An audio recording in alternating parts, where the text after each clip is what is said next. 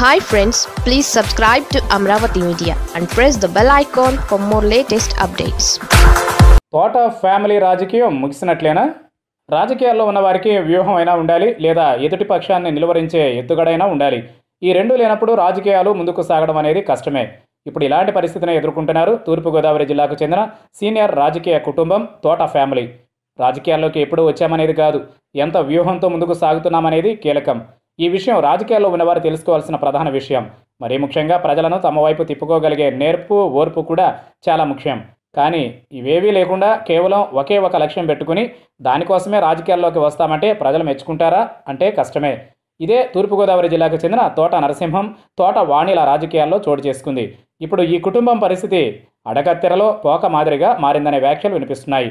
ఒకప్పుడు తమ ఇంటికి వచ్చే కార్యకర్తలు, పార్టీ నేతలతో ఇల్లు, పరిసరాలు కూడా కళకళలాడిపోయేవి. వీరికి వండి పెట్టేందుకు పెద్ద భవనాన్నే నిర్మించారు. అలాంటి ఇల్లు ఇప్పుడు బోసిపోతోంది.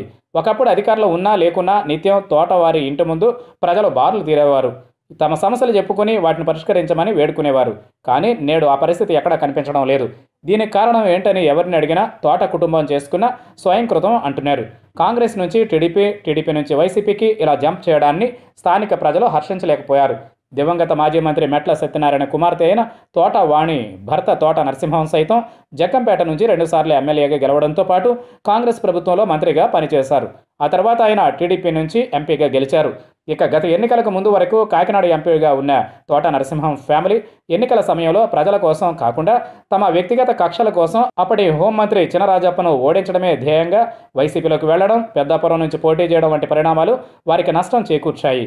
వీరి రాజకీయ జంపింగ్లను ప్రజలు అంత పాజిటివ్గా రిసీవ్ చేసుకోలేదు. దీంతో తోట వాణి ఓడిపోవాల్సి వచ్చింది. పోనీ ఆ తర్వాత అయినా నిలకడైన రాజకీయాలు చేసి ఉంటే గతం తాలూకా హవా నిలిచి ఉండేది. కానీ వైసీపీలో ఏదో నామినేటెడ్ పదవులు ఆశించడం, కీలక నేతలను కలుపుకొని పోవకపోవడం వంటివి తోట ఫ్యామిలీని రాజకీయాల్లో న్యూట్రల్ చేశాయి.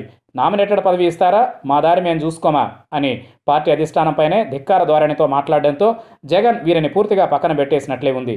అందుకే తోట వాణిని ఎన్నికల తర్వాత పెద్దాపురం పార్టీ పగ్గాల నుంచి తప్పించేసి ఎన్నికలకు ముందు వరకు ఇన్ఛార్జిగా ఉన్న దౌలూరి దొరబాబుకే పార్టీ పగ్గాలు ఇచ్చారు.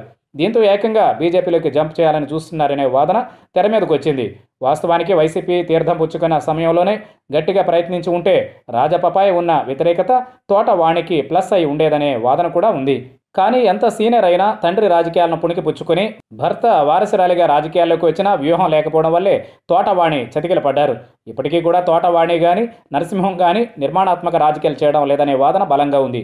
ఈ నేపథ్యంలో ఇక రాబోయే రోజుల్లో వీరి రాజకీయాలకు ఇక ఫుల్ స్టాప్ పడినట్లేనని అంటున్నారు. మరి ఏం జరుగుతుందో చూడాలి.